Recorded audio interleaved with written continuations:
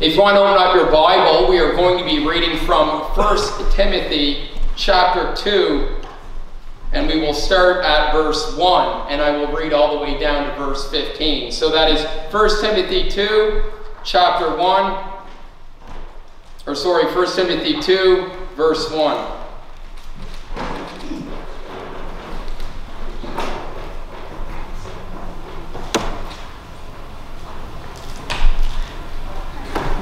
And if you were to say to me here this morning, if you were to say, James, I want you to take me to the most heated or debated or the most controversial passage in all the New Testament, I would take you to where we are going to be going here this morning. I believe this passage that we are about to look at is a passage that is avoided by a lot of people. I titled today's message, Does the Bible Allow a Woman to Preach? Does the Bible allow a woman to preach? Paul is writing to Timothy, and he is giving him instructions for the church.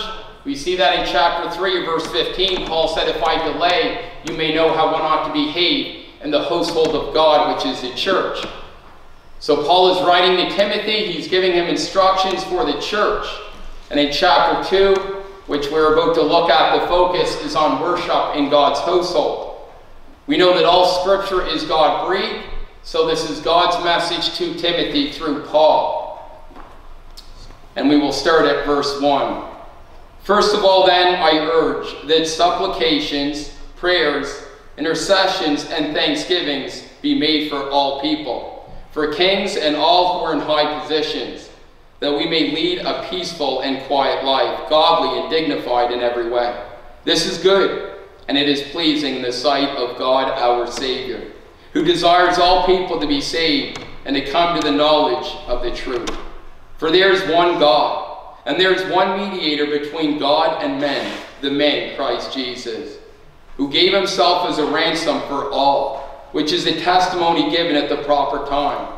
For this I was appointed a preacher and an apostle. I am telling the truth, I am not lying. A teacher of the Gentiles in faith and truth. I desire then that in every place the men should pray, lifting holy hands without anger or quarreling. Likewise also, the women should adorn themselves in respectable apparel, with modesty and self-control, not with braided hair and gold or pearls or costly attire, but with what is proper for women who profess godliness with good works. Let a woman learn quietly with all submissiveness. And here's the main text we will look at. I do not permit a woman to teach or to exercise authority over a man. Rather, she is to remain quiet. For Adam was formed first, then Eve, and Adam was not deceived, but the woman was deceived and became a transgressor. Yet she will be saved through childbearing, if they continue in faith and love and holiness with self-control. May God bless the reading of his word. As a lot of you know, I graduated from Acadia. And when I was doing my studies there, someone from one of my classes asked the professor about this text that we have before us. And specifically, he was asking about verse 12, where Paul said, I do not permit a woman to teach or to exercise authority over a man. Rather, she is to remain quiet. And when he asked the professor about this verse, the professor, who held to an egalitarian view, said that it was because of false teachers. And that is why a woman was not to teach or to exercise authority over a man in an assembled congregation. In other words, he was saying this was something that was limited to Paul's time. And he was saying that it doesn't apply to us today. Well, when I researched further, I discovered that there were no references in Scripture of women false teachers at Ephesus. Wayne Grudem, in his book, Countering the Claims of Evangelical Feminism, addressed how there is no clear proof of women teaching false doctrine at Ephesus, inside or outside the Bible. And he also addressed that the only references to false teachers identified at Ephesus were to men, not women. In 1 Timothy 1, verse 19 to 20, we read, some have made shipwreck of their faith, among whom are Hymenaeus and Alexander, whom I have handed over to Satan, that they may learn not to blaspheme.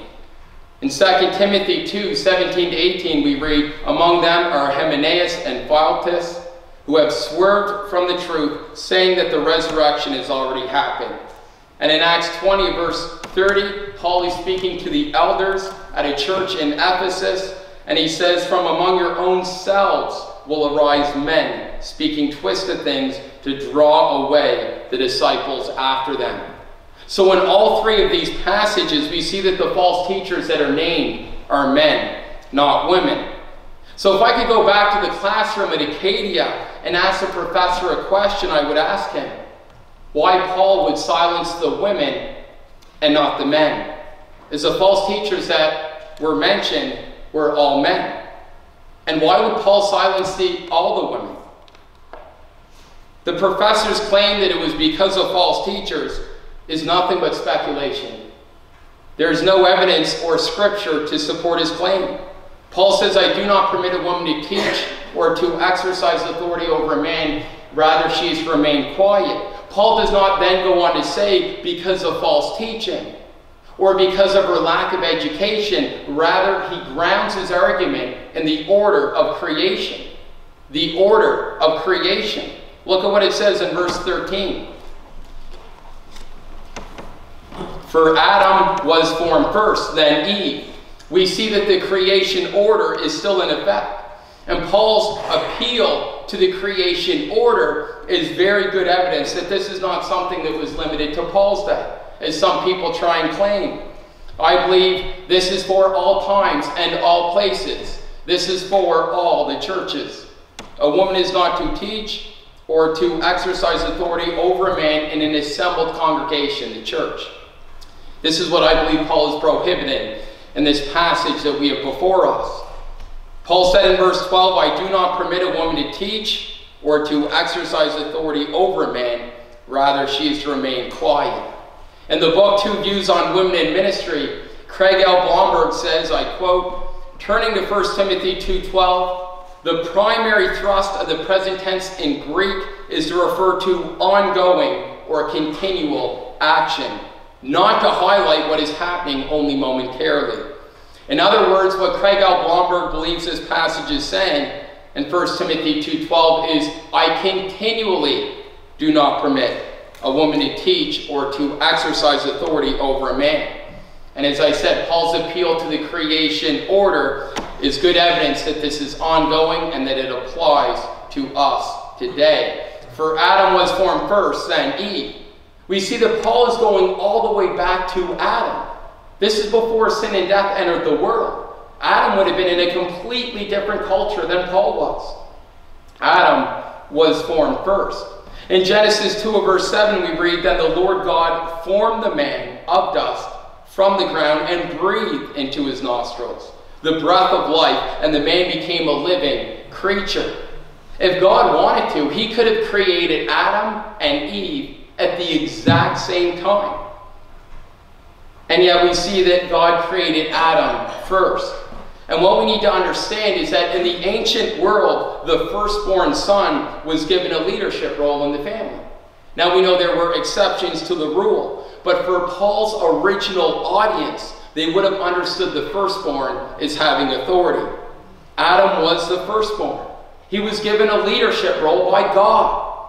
The command not to eat from the tree of the knowledge of good and evil. Who was that given to? It was given to Adam. And Adam most likely passed that along to Eve. And isn't it interesting that Eve sinned first, and yet who did God go to? He went to Adam before he went to Eve. Adam was the firstborn. Eve was his helper. They had roles that complemented one another. And just like there are biblical roles within a marriage, there are biblical roles within the church. And there are people who rebel against these roles, or they want to try and eliminate them. I took a course from Acadia on Baptist history. And one of the books that we had to read was called Baptist Through the Centuries by David Bebbington. And one thing that stood out to me from Bebbington's book was how feminist developments encourage fresh consideration of biblical guidelines and how some believe that this did not give justice to the scriptures. Ordaining women as pastors would definitely be a fresh perspective, as this is something that is completely new to church history. In the last approximately 1900 years, this has not taken place. And there are churches that have folded on this issue. Feminism has hit the church. And there are churches that allow women to teach and to exercise authority over men on a weekly basis. In Wayne Grudem's book, Evangelical Feminism, he points out that women's ordination is not the final step in the process. He looked at denominations that approved of women's ordination from 1956 to 1976. And you know what he found? That several of them had large groups that were pressing for the approval of homosexual ordination. Just look at the United Church. What came first? The ordination of women or the ordination of homosexuals? Women's ordination is not the final step in the process. Once you drift away from the Word of God, the drift will only get worse. And there are denominations that have drifted away from God's Word. And as a church, we need to submit to what the Word of God says. Paul says, I do not permit a woman to teach or to exercise authority over a man. Rather, she is to remain quiet. What is she to remain quiet of? Teaching and exercising authority over a man in an assembled congregation, the church. Women teaching other women, women teaching children is not in view here. In other parts of the scriptures, we see that it is encouraged. In Titus 2, verse 3 to 4, we read, older women likewise are to be reverent in behavior, not slanderers or slaves, too much wine. They are to teach what is good, and so train the young women to love their husbands and children. Older women should teach younger women and children as well. Women do not have the same role as men within the church. And one thing that I want to make extremely clear, and I should have probably already addressed at the beginning, is that men and women are both equal in the eyes of God in value, dignity, and worth.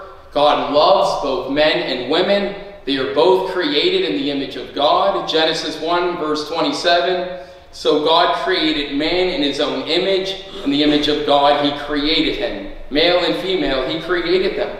So I want to be clear, this is not about value. This is about roles within the church. And a difference in roles does not mean a difference in value. A difference in roles does not mean a difference in value. Men don't have babies. That does not mean that men are less valuable than women. It's simply not our role. Or think of the priests of the Old Testament. They were to come from the tribe of Levi. That doesn't mean that the other tribes were less valuable. It was simply not their role. Women are not permitted to be elders, pastors in the church where they're teaching and exercising authority over men. That doesn't mean that they are less valuable. It is simply not their role. If God intended women to be elders, you know what my question would be? How come there are no qualifications for them in the Bible? Because when you go to chapter 3, which is the chapter after the one we are looking at, Paul gives the qualifications for elders. And he says in 1 Timothy chapter 3 or verse 2, the husband of one wife. Well, only a man can fulfill that role. How can a woman be an elder when an elder is to be a one-woman man? The husband of one wife. And some people might be saying, well, James, that was just for the city of Ephesus. I would say no, because men were also required to be elders in Crete as well. When you go over to Titus 1, verse 5 to 6, Paul said, this is why I left you in Crete, so that you might put what remained into order and appoint elders in every town, as I directed you. If anyone is above reproach, the husband of one wife. We see that men were required to be elders in Crete as well. This was not for one little area. Verse 5, Paul said, appoint elders in every town. Every town would have had male elders. And an elder is to be the husband of one wife, and only a man can fulfill that role. Now some of you might be saying, well, does that eliminate single people from this office? I would say no. I got into a bit of a debate with a woman pastor about this before. I told her that an elder is to be the husband of one wife, and only man can fulfill that role. And she basically said, well, I guess single people can't fill that role either. And because you were single, you can't be an elder. Was basically what she was saying. And this was before I was married. I told her I do not believe Paul is eliminating single people from this office. Paul was single. Jesus was single. And when you go over to 1 Corinthians 7, Paul looks at singleness as a gift. So I don't believe Paul is eliminating single people from this office. Although someone with multiple wives cannot be an elder, because an elder is to be the husband of one wife. And if men don't meet the qualifications, they're not to be elders either. It's men who meet the qualifications that are to be elders. What if a woman says that she feels called by God to be an elder or to be a pastor where she's teaching and exercising authority over the church? Well, her feelings do not override what the scriptures say. Perhaps she's being called to another part of full-time ministry, and she has misplaced her call. But God is not going to call someone to disobey his word. We know that God is the same yesterday, today, and forever. And God does not change. His word does not change. And that is why we can pass it down from generation to generation, because God does not change. I do not believe that God calls women to be pastors, where they are teaching and exercising authority over men in the church. Our feelings do not override the scriptures. What if someone who has multiple wives feels called to be an elder? Well, the Bible says he must be the what? The husband of one wife. His feelings do not override the scriptures. And I want to be clear that both men and women are called to serve. They are both gifted by God. And there are women who no doubt have the gift of teaching, but they are to use their gift in a way that does not violate the scriptures. They can teach other women or children, and there are lots of ministries that are open and available to them, but they are not to teach or to exercise authority over a man in the church. Paul says, I do not permit a woman to teach or to exercise authority over a man. Rather, she is to remain quiet. And when you go to 1 Timothy 3 verse 15, we see that Paul's talking about the church. So he then grounds his argument in the order of creation, for Adam was formed first, then Eve, and then he grounds his argument in the order of the fall. The order of the fall. Verse 14. And Adam was not deceived, but the woman was deceived and became a transgressor. Eve was deceived and fell into sin when she came from outside her husband's authority and took the lead. She was deceived by Satan, by the serpent, and fell into sin. She was the one who was led into error. The serpent deceived her. In 2 Corinthians 11 verse 3, Paul said, but I am afraid that as the serpent deceived Eve by his cunning, your thoughts will be led astray from a sincere and pure devotion to Christ. Eve was deceived and fell into sin, and Adam followed in her footsteps. He sinned, and he bore the primary responsibility for the fall for the entire human race. In Romans 5 verse 12, Paul said, therefore, just as sin came into the world through one man, that would be Adam, and death through sin, and so death spread to all men because all sinned. The two reasons why a woman is not to teach or exercise authority over a man and the church is because of the order of creation and the order of the fall. And what I find interesting is that there is not one example in the entire Bible of a woman publicly teaching an assembled group of God's people. And that is what I believe Paul is prohibiting in this passage. In the book Woman in the Church by Thomas Schreiner and Andreas Kosenberger, they do an in-depth study on 1 Timothy 2:12. Pages and pages. They go to the Greek, and it's pages and pages. They go deeply into this. There's a whole book about it. And you know what the conclusion was at the end of the book? Paul meant what he said, and he said what he meant. I do not permit a woman to teach or to exercise authority over a man. Rather, she is to remain quiet. That is a historic view. Ordaining women is something that is completely new to church history. And yet there are people who want to say that the text means the complete opposite of what it says. Paul says what he means, and he means what he says. And there are people that want to twist and distort the scriptures. And I want to look at a few objections, because I understand that if I don't cover this well, you might come up to me after the service and say, well, what about this or what about that? So the first we will look at is woman could prophesy. Woman could prophesy. Doesn't that mean that women can teach and exercise authority over men in the church?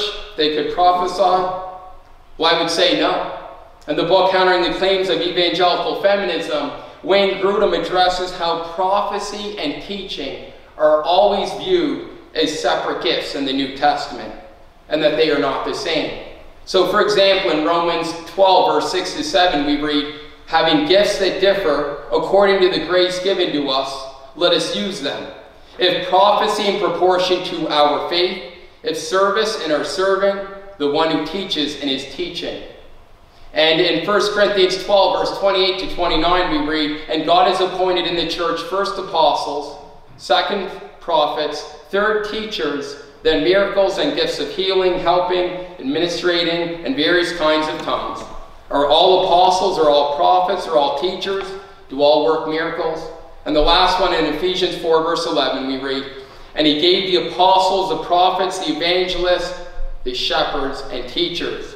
From these examples, we see that prophecy and teaching are viewed separately, and they are not the same. Maybe you're wondering about women prophets like Miriam, Deborah, or Huldah. There are examples of women prophets, and that is an honored role. But prophets had different roles than teachers. The priests were the ones who were responsible for teaching God's law to the people, not the prophets. The priests were all men. In the New Testament, the apostles were all men.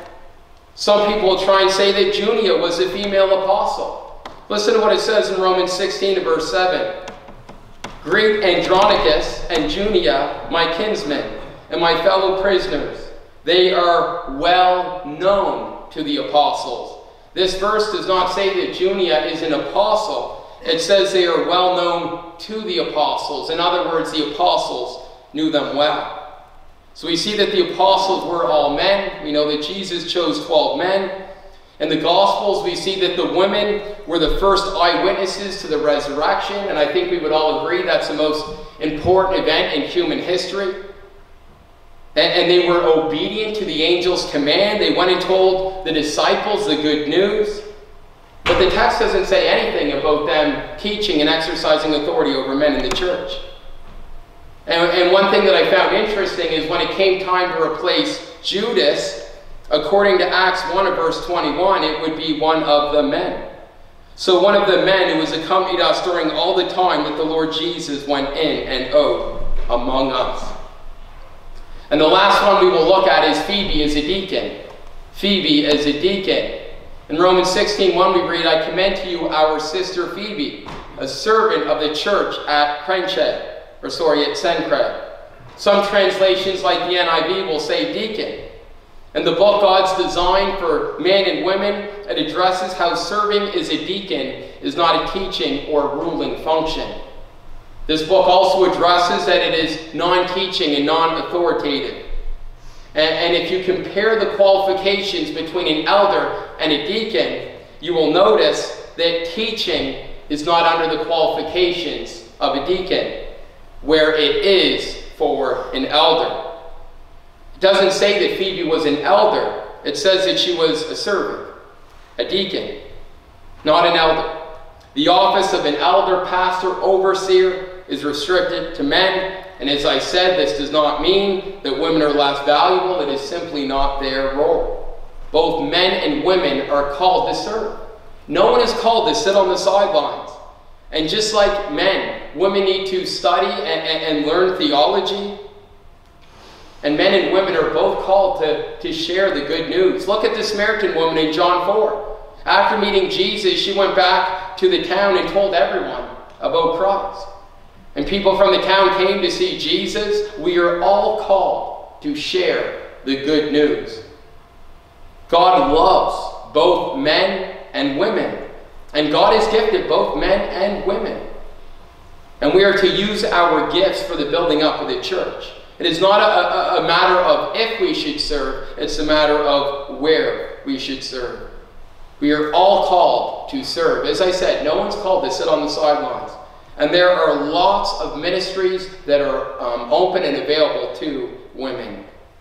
So the reason why a woman is not to teach or exercise authority over a man in an assembled congregation, we see in verse 13 and 14, is because of the order of creation and the order of the fall. And we know that the fall affected each and every single one of us. When Adam sinned, we sinned. When Adam fell, we fell. When sin came, death came. And we are all born with a sinful nature that was passed down through Adam. In Ephesians 2 verse 1, Paul was letting his readers know about their past condition. He was letting them know about their life before Christ. And he said, and you were dead in the trespasses and sins. We enter this world spiritually dead, alienated from God. And God sent Jesus on a rescue mission to save sinners. Christ Jesus came into this world to save sinners. Sinners like you and me. The second Adam came from heaven, and he took on the form of a servant. And he lived the life that we should have lived, and he died the death that we should have died. And Christ went to the cross, and he died for his people. He received the penalty and the punishment that we deserve, rose on the third day, and there is forgiveness of sins for everyone who will repent and place their faith and trust in him. Jesus told his disciples in Luke 24, verse 47, and that repentance for the forgiveness of sins should be proclaimed in his name to all nations, beginning from Jerusalem. There is forgiveness of sins through Jesus Christ for those who repent and turn to him. A person is saved by God's grace through faith in Jesus Christ. And God is the one who grants the repentance that leads to life. Apart from Christ, we are dead in our trespasses and sins. And we need God to make us alive in Christ. God is a holy God who is going to judge and punish sin. Put your faith in Christ and what Christ has done. Abandon trusting in your works or trusting in yourself in order to be made right with God. And trust in Christ alone for your salvation, and you will have a home in heaven. There's a coming day of judgment, and if we leave this life without knowing Christ, we will fall under his judgment. As Paul said, we implore you on behalf of Christ, be reconciled to God. Surrender your life over to Jesus Christ here this morning. Let us pray. Lord, we just thank you so much for the privilege, Lord, of being able to serve you. We thank you, Lord, that a difference in roles does not mean a difference in value, that you love, Lord, both men and women.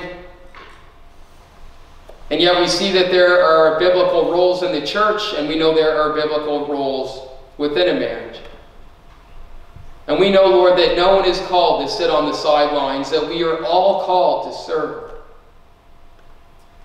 And we just pray, Lord, that we will be faithful servants. We thank you so much, Lord, for sending the second Adam. That Christ left the glories of heaven, took on the form of a servant, and went to the cross,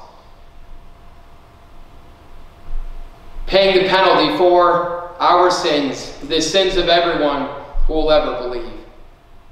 Oh Lord, we thank you for the good news. Help us share the gospel with others and be faithful servants. I thank you, Lord, so much for everyone here. I pray that we will be filled with your Spirit and that we will be bold in our faith.